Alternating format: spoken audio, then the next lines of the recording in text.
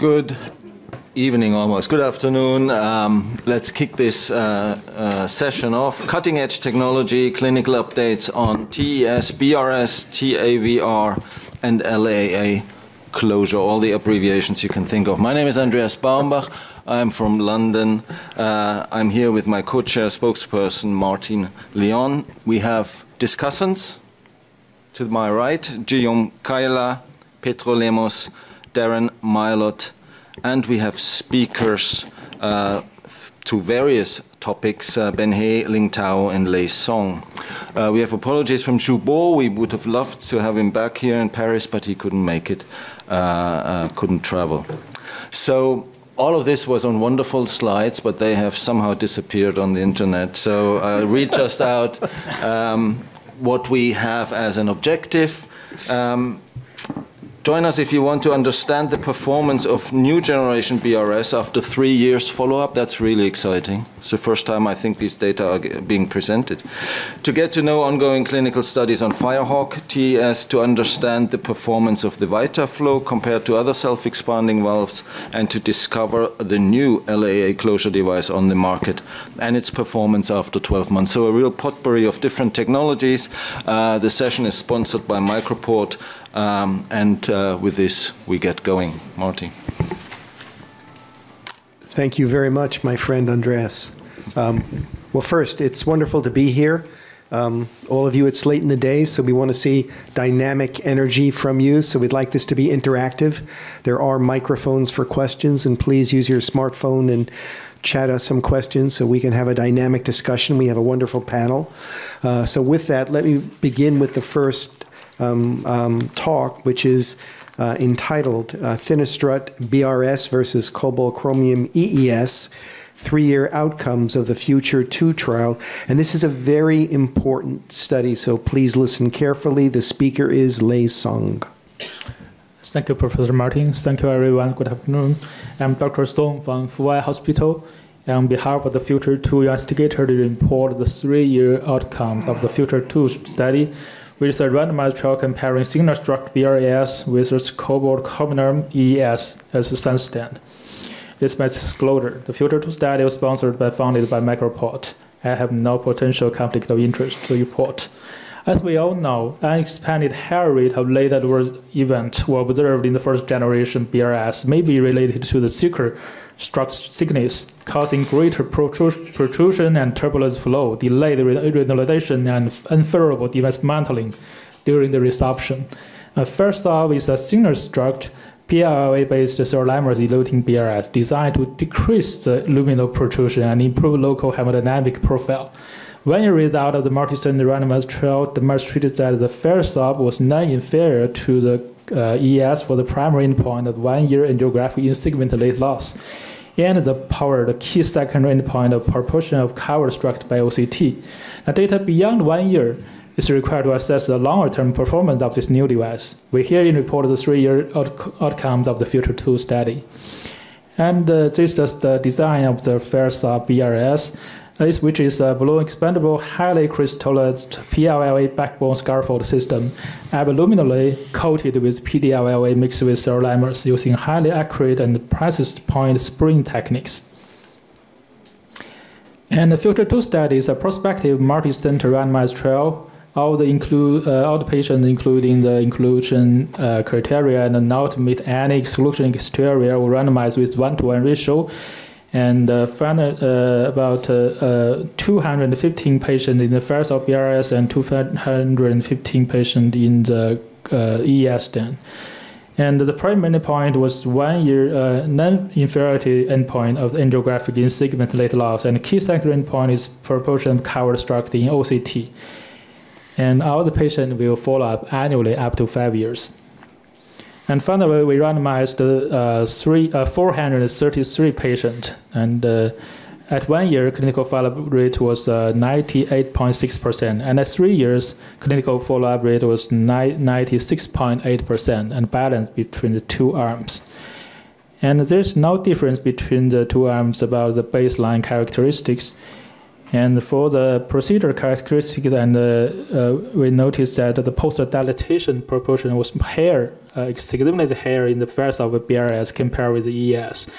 And immediately post-procedure QC shows that the in-device diameter stenosis is higher and acute gain is lower for this device BRS compared with ES.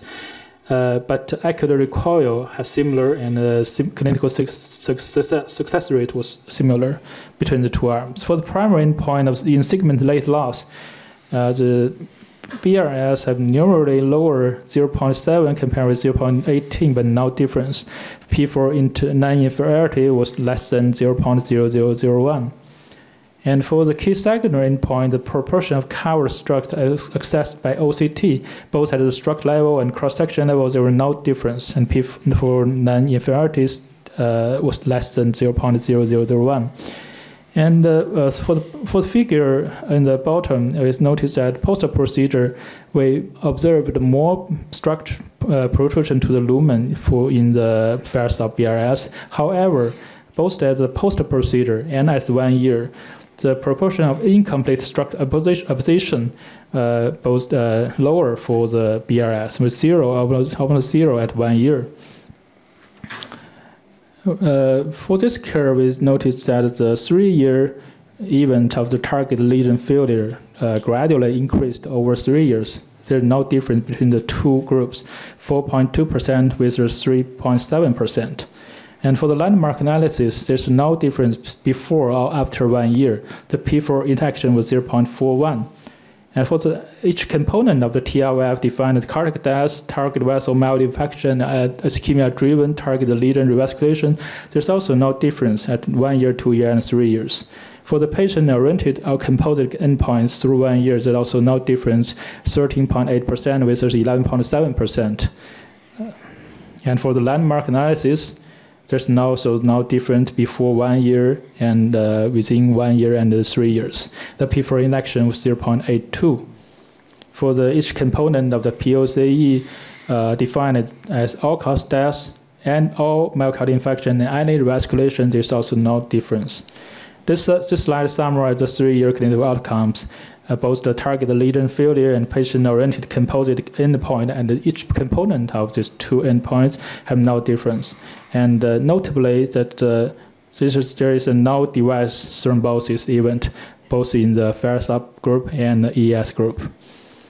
As a summary, the 3-year clinical follow-up result of the FILTER-2 study demonstrates that sustained and comparable safety and effectiveness of this signal struct PLLA-based BRS compared with the contemporary DES for the treatment of patients with non-complex lesion. Particularly, no device thrombosis event was observed in either group. Longer term, for example, more than 5 years clinical follow-up of the randomized trial, as well as a larger scale single-arm OPC study, FILTER-3 study over in 1,000 patients will provide more evidence for this new generation FAIR sub BRS in the future. Thank you.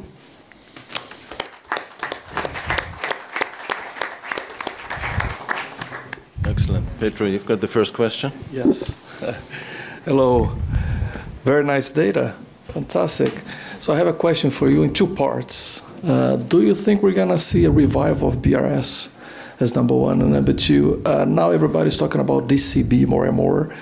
Do you think that this technology will come more towards a stent type of device, or more towards a DCB type of device as an application? Thank you for your question. And I think for the current trial, we can provide solid data that for those selected patients, that's non-complex lesion, some focal de novo lesion without a severe calcium, not so angled and tortuous, we can provide solid data that the new device provide comparable clinical outcomes comparing with the contemporary best stent. But for those complex stent anatomy, with those still have not enough data to prove that. But for the ongoing filter 3 study, which is OPC clinical trial, will include over 1,000 patients in the real world. We definitely can get more data about what's reality in the real world. But for now, I can say this new device only could provide a great result for those highly selected patients. But maybe in the future, the development of the material technique will provide enough support with similar thickness with the DES, give more hopeful to retrieve this new BRS. Thank you. And for the second question, I think this is a very good question. For this highly selected simple lesion, de novo focal non-calcified, maybe it's also a good candidate for the DCB, and particularly for those the idea of the intervention, but not without permanent implantation. And I think that's for this lesion, I think also if we prepare the lesion very carefully without big dissection, I think both the BRS and the DCB is a good option. And for if we pre-dilatation use the already have causing big dissection, where is usually happen for the BRS, because we use a bigger pre-dilatation balloon, and in this situation, and BRS may be more suitable.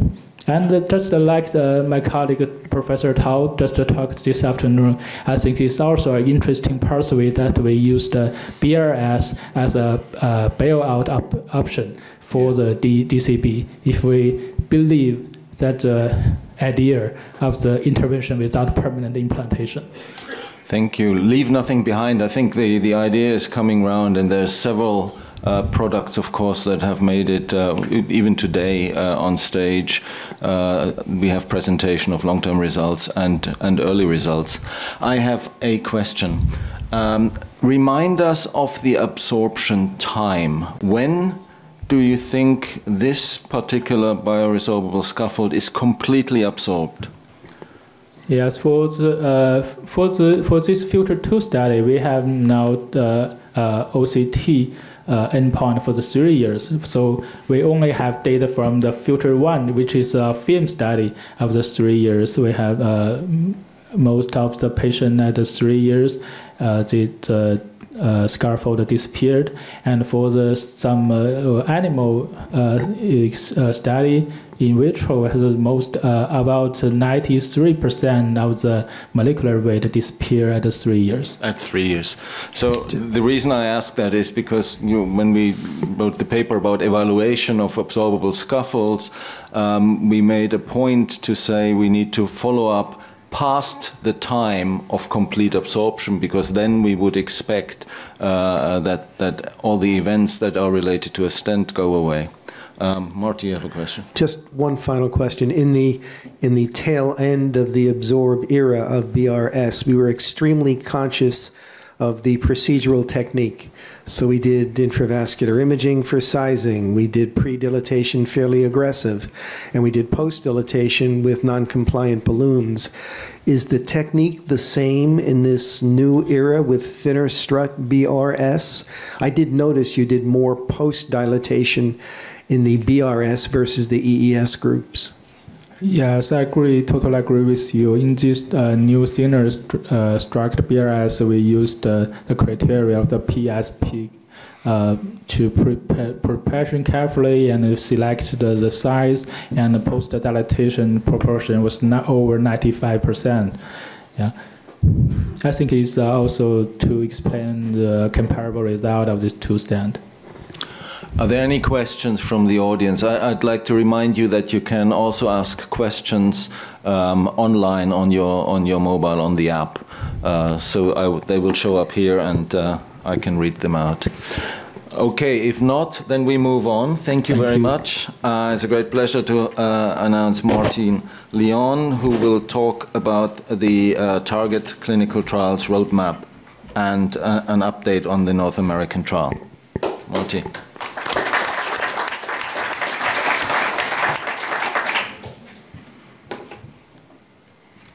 Andreas, thank you very much. It's a pleasure to be here, and I applaud all of you for enduring a long day at PCR again. This is a fascinating topic. It's difficult to make interesting because there's so much clinical data to present. So I'm going to try to summarize for you and give you a sense as to the clinical evidence that's being displayed for this particular device, the Firehawk stent that you're very much familiar with, my potential conflicts of interest. So it begins with a very busy slide, which shows you the clinical trials roadmap of all the studies that were originally supported by the sponsor, including the initial beginning of Target FIM, First in Man, Target 1, Target 2, the all-comer trial in Europe, and then many other studies that were related to either complex lesions or different pharmacotherapy regimens or specific country trials, so a total of 14 clinical trials. And then an additional 12 clinical trials that were investigator-initiated studies, again probing mechanistic insights, complex lesion subsets, all of which provides, I think, a very robust data set to look at.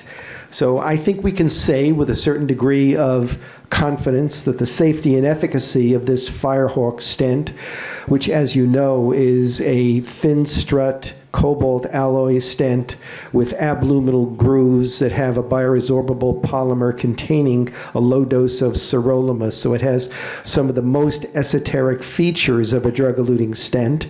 And we now have ongoing and proposed global clinical studies involving over 35,600 patients, probably as well studied a device in the coronary circulation as has been done by anyone, anywhere.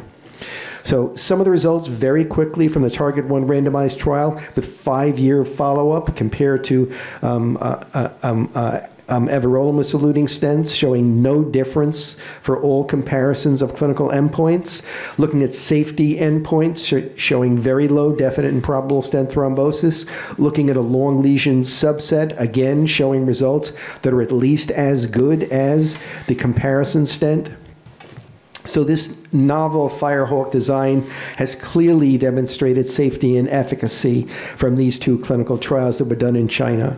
So this now gets expanded to an all-comers trial chaired by William Wines that was in Europe, involving almost 1,700 patients. Again, a direct comparison of Firehawk versus the Xience everolimus-eluting stent, looking at the OCT sub-study here with 3-month outcomes, demonstrating all of the relevant OCT endpoints, neointimal thickness, covered stents, malapose struts, showing very similar outcomes between the new Firehawk versus the everolimus-eluting stent, and the powered QCA sub-study at 13 months, again showing very low late loss that was comparable to and certainly had a relevant p-value for non-inferiority compared to the everolimus-eluting stent, and 12-month clinical outcomes, again showing very good results that are at least the equivalent to what has been one of the predicate standards of drug-eluting stents, both at 12 months and now at 5 years follow-up.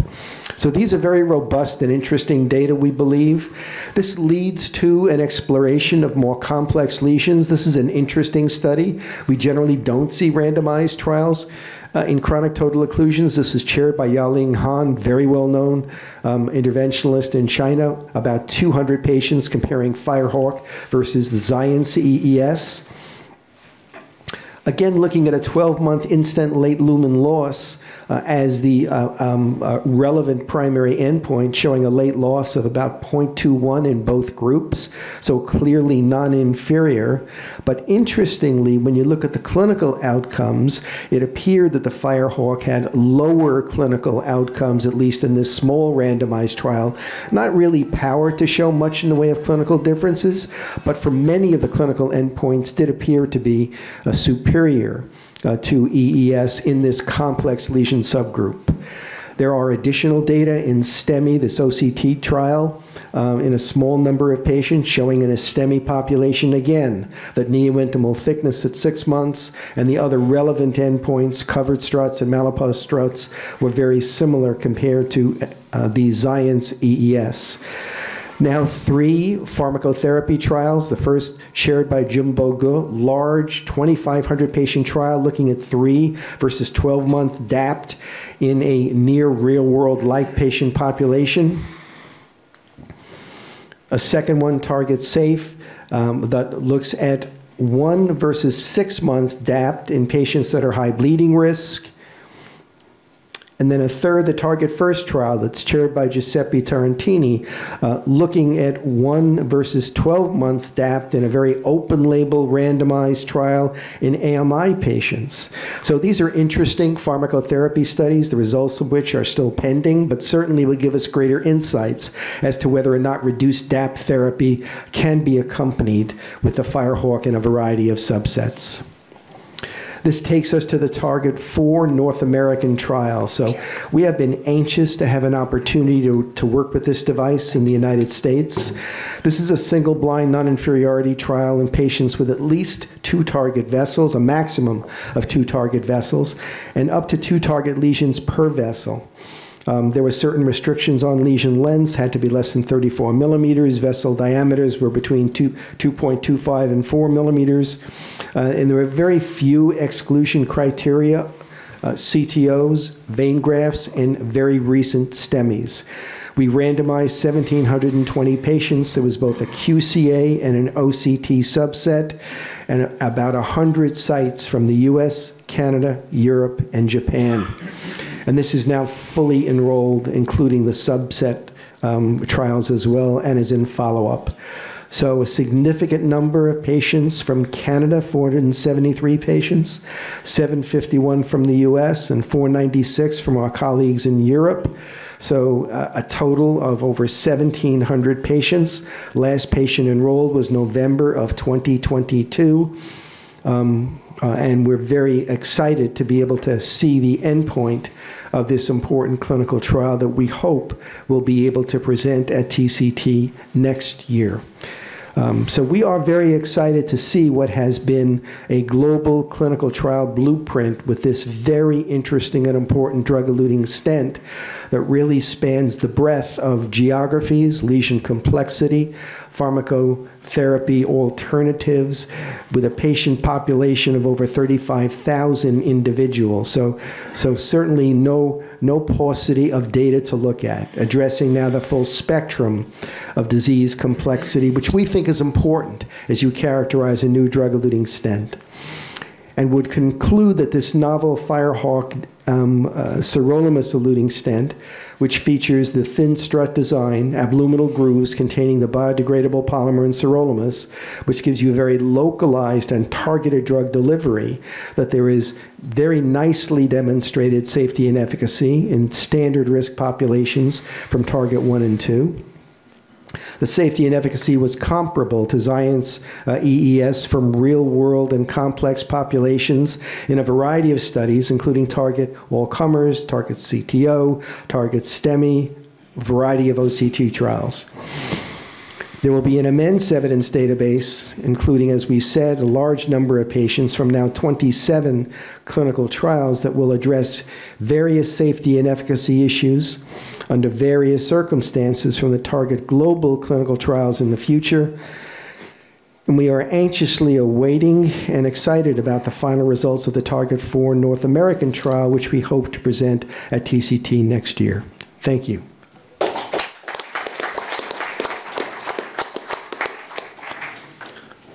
Darren, I think you had a question.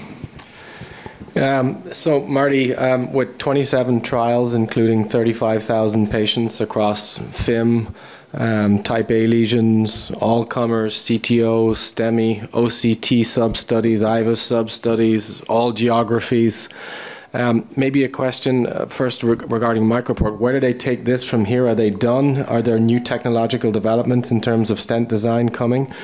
And then maybe a second question in relation to the DES era. Are we finished, and how do we continue to fund these large studies when the cost of stents and so forth is declining? Those are two good questions. I'm going to take the second one first. I think we've gotten into a rut with clinical research, doing the same kinds of studies again and again and again. I think that we can learn from the past and the degree to which we need these complex, multi-thousand patient randomized trials to qualify and characterize new devices, I think is not, to me, a modern era approach.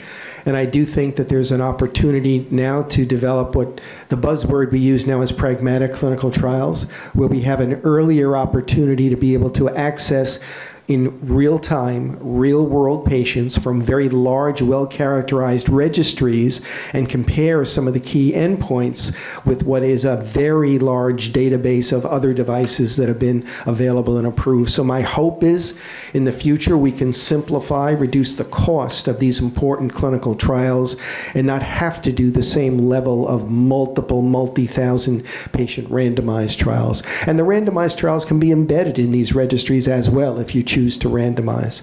So I'm hoping the future will be different in terms of how we do clinical research. With respect to technology, I will say that in drug-eluting stents, we have largely achieved, I think, pretty much a flattening point, a leveling off of the technology advances. This is a thin strut design with a very low dose of sirolimus that has these abluminal grooves that, with a bioresorbable polymer, there isn't that much room, I think, for important evolution of this device. This would be by virtue of characteristics, would be different than anything we have in the United States and would be viewed as a novel device, even though it's been around for, as you know, the better part of a decade. So for DES, I think we've seen a flattening of the technology evolution, but there are other new drug-eluting stents that you just saw that are bioresorbable, and there are some hybrid designs that are being developed, and there are multi-drug combinations that are being developed by other sponsors and interesting versions of drug-eluting stents. But I think the Firehawk, to me, has the opportunity to be really a standard for years to come in this space. Yeah, I have another question down that road, and that is, 35,000 patients, it's safe, it's efficient, we know it all. What does it take for a stent to be adopted in a marketplace, for, let's say, the US, for a stent to being used, to be, taken off the shelf and put into patients? It's a great question. There have been two other non-US drug-eluting stents that have gone through the gauntlet of randomized trials and FDA approval, neither of which has really been able to achieve traction in the US market in an important way. There's another study that's been completed that is pending FDA approval, a device from China, and Firehawk would be the next. I think it needs a very strong sponsor. I think that the economics, need to be appropriate and reasonable.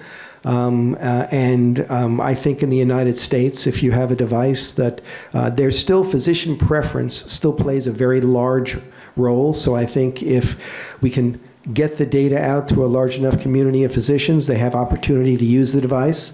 I still think that there's a real chance that this could become, one of the key products that we would use in a routine way.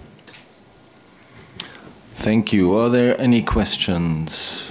We don't have any further, so I think we move on. Thank you very much, Marty, for this interesting overview. Okay, we're going to move on. So we've now been in the coronary vasculature. We're now going to go into the structural space, and we're going to begin with a very interesting presentation of the MicroPort left atrial appendage closure pivotal study called SAFE Protect, which is a randomized controlled trial with one-year results presented by Dr. Ben Hay. Yes, it's my great honor to be here to on behalf of our group to report the Safe Protect AF results. This is 12 months results, and this is a disclosure of the interest. The background of this study is that the percutaneous closure of the left artery appendage is an alternative to chronic oral anticoagulation to reduce stroke risk in patients with low valvular artery fibrillation. The Safe Protect AF trial is a NMPA regulatory requirements pre-market pivotal study, and during the trial enrollment, the Watchman LAA closure was the only device for transcatheter LAA closure, both approved by FDA and NMPA in China. The Anchorman MicroPort Shanghai product is a novel LAA closure with short-run distal design and 3D folding technology. However, the safety and effectiveness was unclear for Anchorman, whether we will prevent the risk of stroke or systemic embolization from the LAA in patients with non-valvular artery fibrillation. So we report and do this study to now report the 12 months results. The objective is to evaluate the safety and the effectiveness of the Anchorman on these devices. This is the device design. This is an innovative round distal end for more safety advance and retreat in the LAA, and innate 3D insert. So less metal exposure, reducing the device's related thrombosis, and density frame conformed better to anatomy of the LAA, improving sealing performance. There are 12 anchors. This particular design to avoid device embolization and pericardial effusion. The Safety Protect trial design, we have the three hospitals participated in the row-in cohort. And then this is the RCT. I'm the PI of this study, and Professor Chu Huimin is the co-PI. The RCT, the expected number is 210 patients, and both sides is 105. And the patient was enrollment. The primary endpoint for this study is the post-index procedures 12 months clinical success rate, defined as the freedom rate from ischemia or hemorrhagic stroke, systemic embolization or cardiovascular or unexplained death. Secondary endpoints, including the device success rate, post-index procedure 12 months LAA occlusion rate, TE residual jet less than 5 millimeters, and the clinical endpoints at 1 to 5 years, now is 1 year. The incidence of stroke and the TIA, the death or systemic embolization, and the severe bleeding events and device-related complications. The sample size calculation for primary endpoint is expected for 12 months. Clinical success rate for both devices is 97%. This is a long infinity margin around 7%, and the expected rate of attrition is 10%. The secondary endpoint also is the same. So the number of the total number is 210 and 105 in both groups. The inclusion criteria, including the patients aged between 18 to 80 with non-valvular artery fibrillation, the CHAVA scores is more than 2 points. In women, 3 points, who meet any of the following criteria.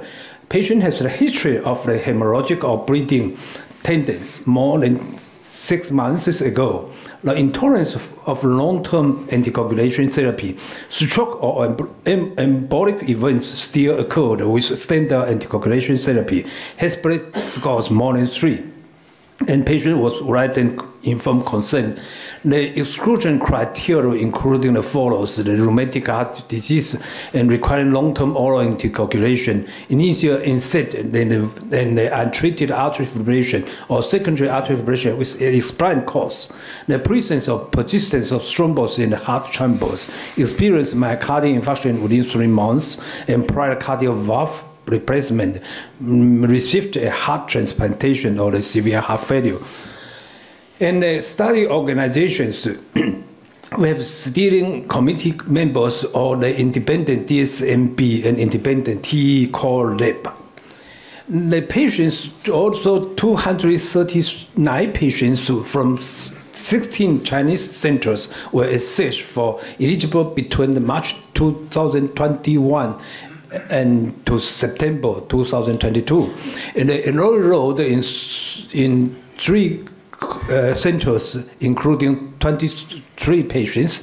So the 216 patients were randomized in the RCT cohort, 1.1. And the 12 months TE follow-up was around 85%. This is a demographic or baseline characteristic of these 2 patients.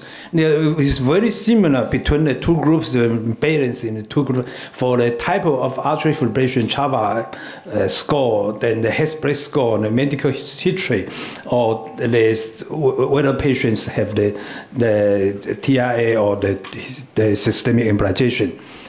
Then also patients, the heart failure percentage and the renal disease are the diseases very balanced between the 2 groups.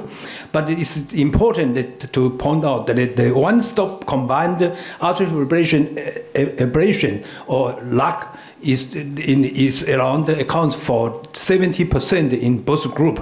In Ackerman is 73, and the Watchman group is 70, also balanced in these 2 groups. The pre-procedural characteristic is the local anesthesis in both groups is over 80%. And the time from the shift insertion is also very similar between the 2 groups. The attempts to implant the occlusal system success, the first attempt success rate is 91 in the Anchorman and 88 in the Watchman group. And the residual jet between 3 to 5 millimeters is 9.2 in the Anchorman group and 5.8 in the Watchman group. This is just in the post-procedural residual jet. This is the 12 months follow-up. We can see that the residual jet between 3 to 5 millimeters in the Anchorman group is 5.7, and Watchman group is 15.9. This get a little bit difference. The p-value is less than 0.05. The primary endpoint was achieved in a non-inferiority criteria. Also, the secondary endpoint, power secondary endpoints also achieved in the 12 months.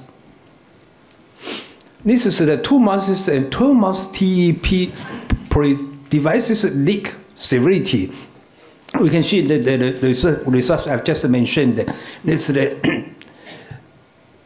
leak between the moderate leak is 26-27% in the first 2 months, but in the 12 months the Anchorman group is achieved to the 6%, and the Watchman group is 16%.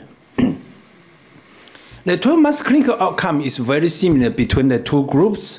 It's very similar than in the primary endpoints. So the conclusion of this clinical trial is the primary endpoints and power secondary effectiveness endpoints were met. The safety at 12 months clinical success rate is 98% for both groups. Effectiveness at 12 months, area occlusion rate was 100% for both groups. Despite the previous study had higher percentage of one-stop combined atrial fibrillation ablation and the LAAC procedure in both groups, the pre-procedural complications, DRT and ischemic stroke were lower and comparable between the 2 groups. The Anchorman LAA closure devices was non-inferior with respect to safety and effectiveness in non-valvular atrial fibrillation patients compared to the Watchman LAA device. Thank you for your attention.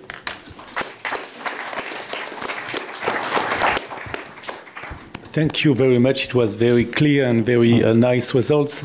I have just one comment about you show a very interesting result and on the procedural aspect and also the clinical outcomes.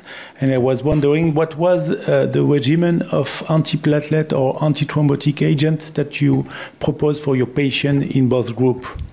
Yes, very good questions.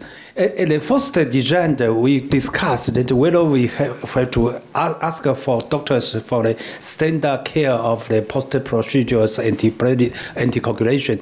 But we want to make it more to the real world scenario, so that we let the anticoagulation or antiplatelet by decision of the by doctor decisions. So most of our patients, the post-procedure anticoagulation is following our consensus published in our countries 2009. December 2009 or so, at the time that we have our Chinese consensus that we suggest that most of the patients after LAA procedures should be anticoagulation for 3 months with the NOAC and plus experience or clopidogrel, 50 milligram or 75 milligram. Then if the TE is okay, it's no DRT or leak, we can stop the anticoagulation and make the DAPT for another several months to half an hour. Then the one antiplatelet drugs, aspirin or clopidogrel for long term. These are our regimens for the anticoagulation. Thank you. Thank you very much. Thank you. Any further? A question about the procedures. So 70% of patients got a concomitant atrial fibrillation ablation, which is fantastic for them. But 80% were done under local anesthesia. In my institution, the AFib ablations are done under general anesthesia. How is that done in your institution? Is it deep sedation? Do you use intracardiac echo, or do you use transesophageal echo, or how do you make this work? Yes, they're very good questions. In Chinese protects our EP guides do atrial fibrillation with just local anesthesia, no general or no very deep sedations. No, they don't do anything. So the most of our patients is because the atrial fibrillation patients coming from EP guides, they recommend our patients. So most of our patients receive the local anesthesias only. And what do you do first, the ablation or the closure? Yeah, also very good questions. Most of our procedures is the PVI first, then LAA occlusion.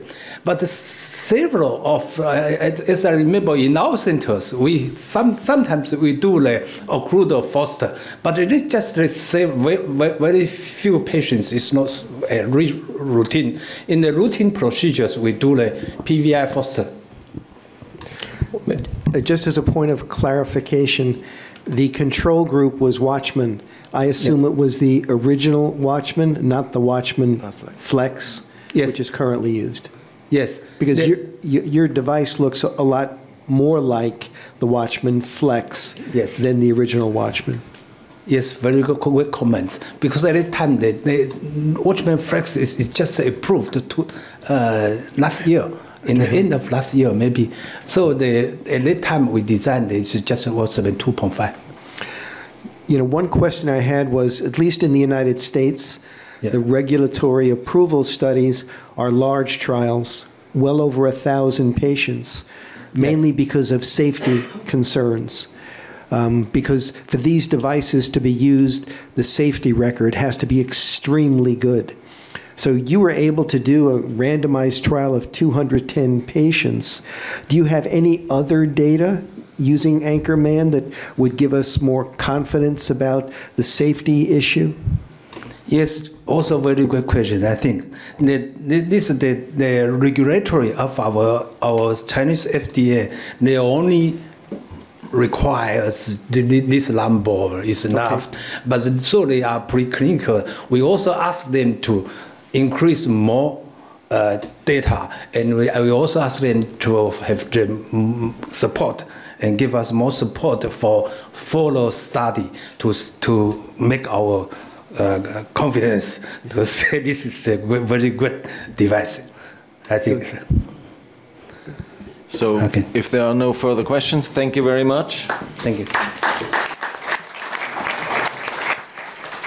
And we come to the final talk of this session presented by Ling Tao. It's about aortographic regurgitation assessment of TAVI patients treated with the VitaFlow and all the others. Thank you, Chairman, and it's my great honor to present this quantitative angiographic assessment of regurgitation in patients treated with VitaFlow. I'm from Xijing Hospital in Xi'an, China, and I have nothing to disclose. So this moderate or severe aortic regurgitation post-TAVR is associated with increased long-term mortality. But this accurate procedure assessment of AR is critical, but it's difficult. So the traditional AR assessment tools we use by visual grading or echo or cardiac MI, or sometimes we use hemodynamic index. But this quantitative angiographic assessment of AR was emerged as an accurate and fast tool and also saves the cost. So the limitation of these AR assessment tools, like Saylor's classification, which is subjective and poorly reproducible. With echo, we maybe require general anesthesia and also semi-quantitative, and also it's influenced by image, plan, and some posterior jets is difficult to be acquired. And also the intermodality inconsistencies exist. So CMI may be reliable, but is not feasible for guiding during TAVR procedure.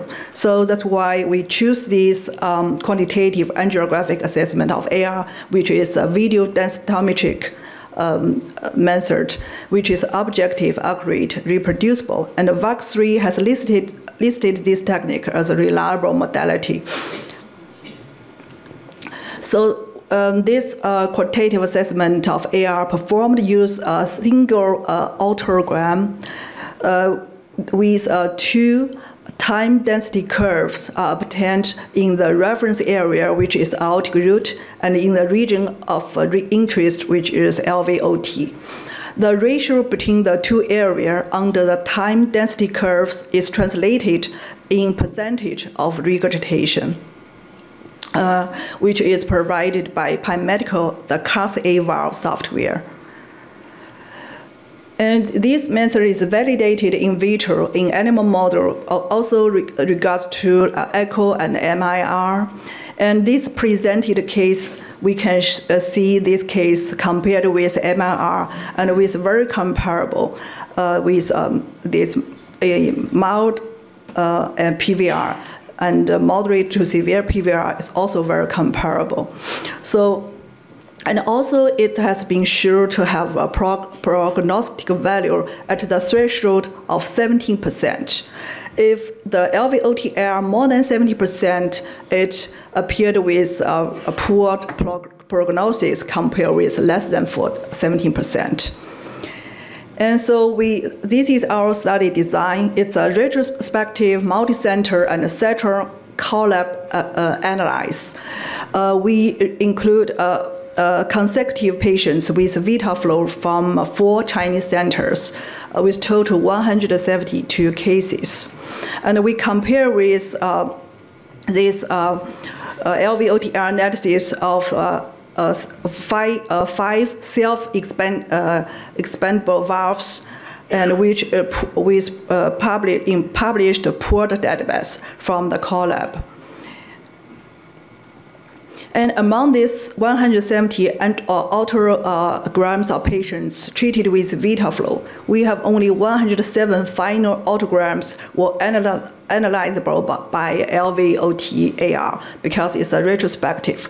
And there are some overlapping of descending aorta with LVOT or overlapping of descending aorta on ascending aorta. And also there are some cases duration of the acquisition time is too short.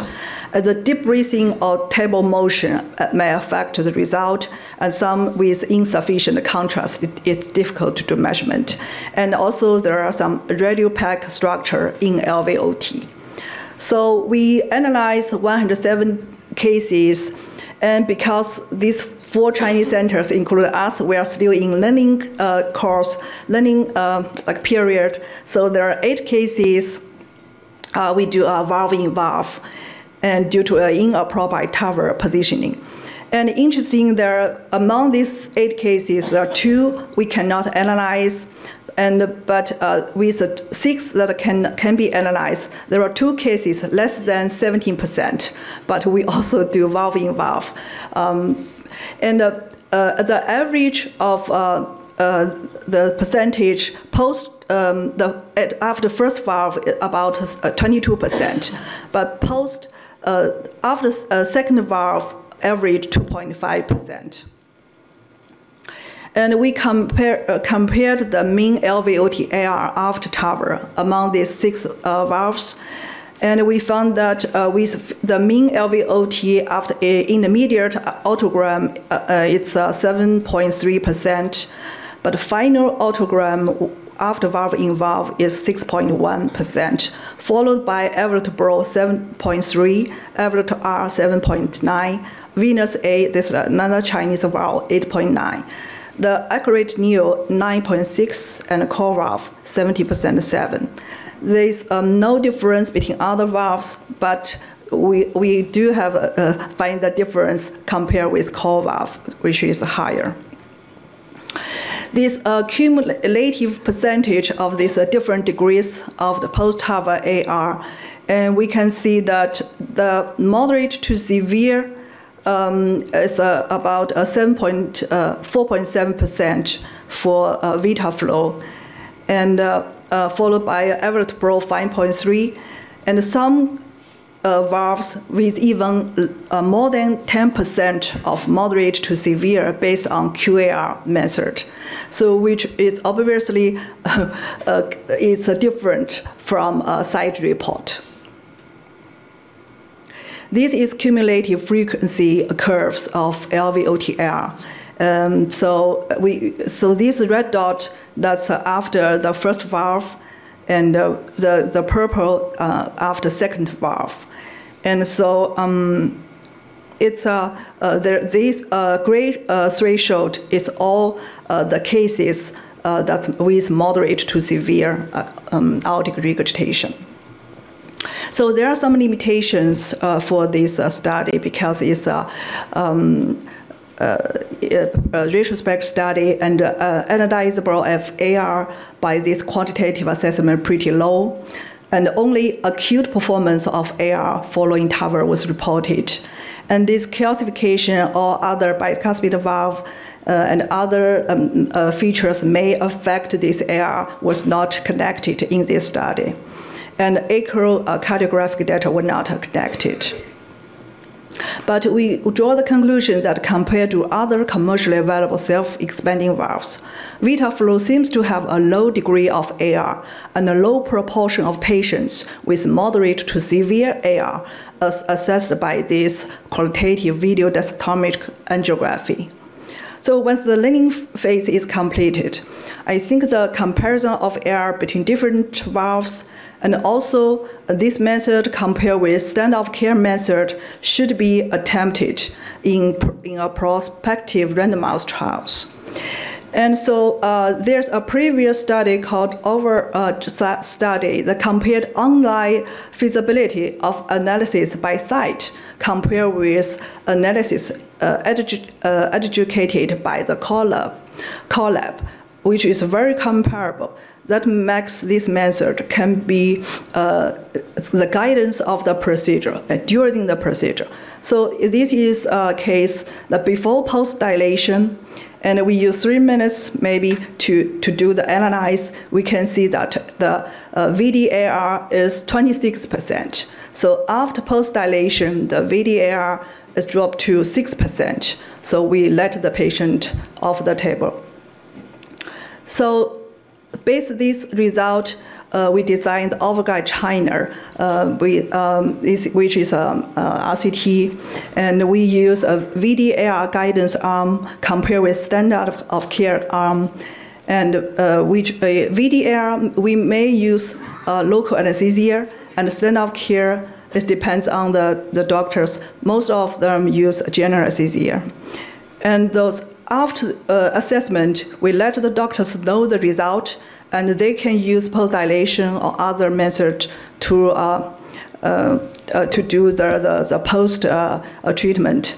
And then at the discharge, we will do cardiac MR regurgitation fraction as a primary endpoint.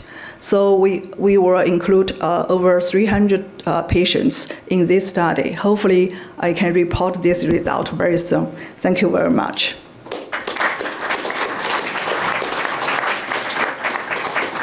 Thank you very much. That looks like a new tool for us to assess the quality of our implantations. Can I ask a couple of questions to your work? Where did you? This looks like what's been done in Galway in parallel, and I wonder where the information about the other valves comes from. Is that from your own lab, or is that? Yeah, actually, this the information from the core lab. We collaborate with Dr. Patrick Sarais and also Osama, and they pull this database from the core lab. Yeah, it's a growing database, I think. I think you made it very clear that in the retrospective analysis, despite the fact that a lot of patients had to be excluded, these were all down to things that if one knows the analysis is being done, you can avoid. How many patients do you think would you be able to enroll in a prospective trial? Is it close to 100%? Yeah, I hopefully. Of course, we need some guideline to acquisite the qualified the angiogram. I think it's important. But we, like QCA, we never get 100% image to do a QCA analysis.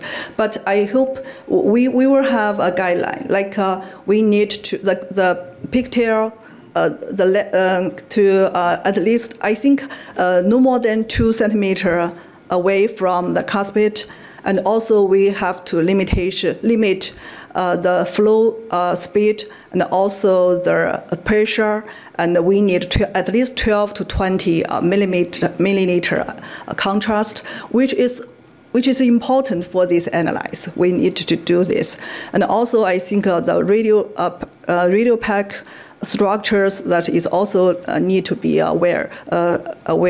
So if with these guidelines, so every doctors use a qualified image, I think we should get very good result for 100% maybe. There will always be one that gets it wrong, but 99% will be great. Thank you very much. Are there any further questions to this new technique? There is one. I have one concern about the blood pressure actually. And the size of the ascending aorta. So if it differs blood pressure, then it's not so easy to quantify all just giving the same amount, just giving the same pressure, but it is also related to the blood pressure of the patient at the moment and the size of the aorta. Is there a problem with that? Yes, of course. Yeah, it's a very good question. And also, it's not only the pressure, blood pressure. Actually, for some fast pacing, I think it affects the result. So we should wait at least 5 minutes after fast pacing. And we should wait for hemodynamic stable to do the measurement. And that's very important. Yeah, one final question. Certainly to be able to discriminate moderate or severe PVL is quite important. I think everyone would agree. But more recently, people are becoming very interested in trying to reduce or eliminate mild PVL. And I'm trying to understand if this technique is sensitive enough to distinguish mild PVL from non-trace PVL, because that will be an important consideration for the future. Yes, I think it's very important. Based on this previous the study, they gave the threshold 6% and 17%. So the between 6 to 17 is border zone. As I think it's mild regurgitation. But I think with more cases, we may know that this border zone we need still specify. So yeah, like as I show that there are two cases, only 30% and 15%. By hemodynamic, the doctors still do valve in valve. So that means 70% is also need to be further studied. Thank you very much. Excellent. So we are perfectly on time, Andreas. That's incredible.